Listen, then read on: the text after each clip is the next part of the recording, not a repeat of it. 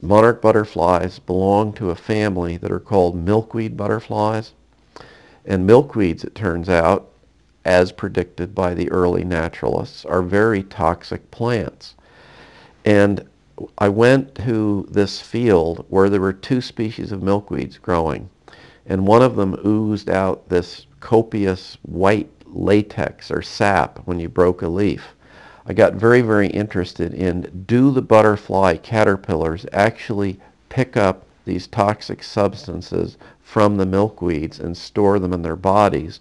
Is that what is making monarchs unpalatable? Because monarchs will only eat milkweeds, if the milkweeds were toxic, we had to have a control in this experiment.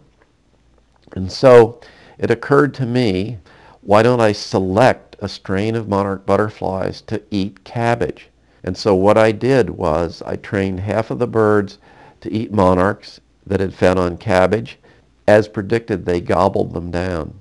Then I substituted a monarch that had been reared on the poisonous milkweed, and I had no idea really what was going to happen. And the bird gobbled it down. And then I watched this bird, and it began to look really unhappy. It started wiping its bill back and forth on the perch. And in about 10 minutes, much to my surprise, the bird threw up. And after that experience, after a single experience with a monarch reared on a toxic milkweed, the blue jays avoided monarchs on sight. They would not even touch them.